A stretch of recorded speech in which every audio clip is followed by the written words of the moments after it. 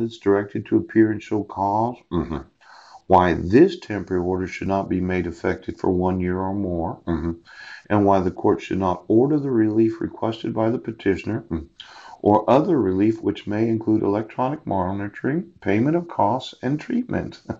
Failure to appear at the hearing may result in the court granting such relief. Oh, now, since there is no emergency, right, and that's the only good cause that you would have for issuing a temporary protection order, yes, every protection order that you issued as a temporary protection order violated not only procedural due process, it violated my right to due process. See, you get one of these, right, and then you attempt service, yes, and then you say, well, he's on Guam, so we'll reissue it, yes, and then you issued a 1 year protection order.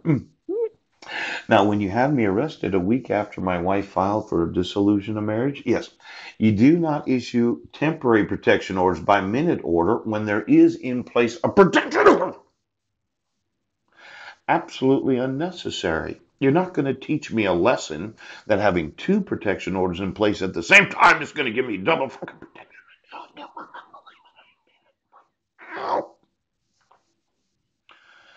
Now, motion hearing, Knieves. You reissue it for another year while I'm on trial. Yes, I was found not guilty. Ouch, my record was expunged. Ouch. And instead of removing it, you decided to modify it. Oh, now why don't we look at the modification of the protection order?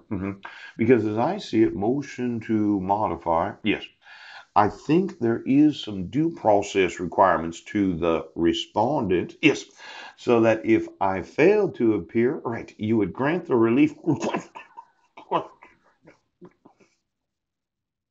Now, let's look at it for just a second, okay? If you motion the court to modify, yes, declaration, Pastor Greg Miller, you need to serve the respondent before having the court hearing for the petition of motion to modify. This is a motion to modify, terminate, order for protection. I am the petitioner. I request the court enter an order to modify the order for protection filed on poop.